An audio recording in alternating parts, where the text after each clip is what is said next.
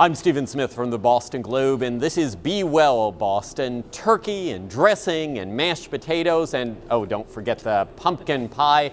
Thanksgiving is almost here, the season of gluttony. Joan Salga-Blake of Boston University Sargent College is here to tell us that there's a way to trim 1,000 calories from Thanksgiving dinner. 1,000? Isn't that mind-boggling? But it is, and it's just a matter of trimming a little bit on each course. You know, the first thing is the turkey that you also love, but just instead of taking 6 ounces, take 3 ounces and take off the skin. You could cut about 200 calories just from that part of your plate. What else? Okay, those mashed potatoes. I know you love those. I mean, instead of taking a cup, take a half a cup, and again, you're going to cut out about 200 calories. And you know that green bean casserole your grandmother makes?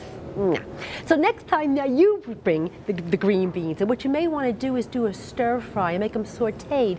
Now, of course, Thanksgiving's just the start of the holiday food binging. How can we pace ourselves through Thanksgiving and then the end of the year holidays? You know, it's so true, because 'tis the season. It starts in Thanksgiving, and really for us, it may go all the way to Super Bowl Sunday. And so what you want to do is really watch the amount of alcohol that you're drinking, because believe it or not, even if you go to 1 or 2 more parties than you normally do per week and have 2 glasses of wine, that can add up quickly. And we know that sometimes when you have a glass of wine, well, it affects your willpower and you end up eating more.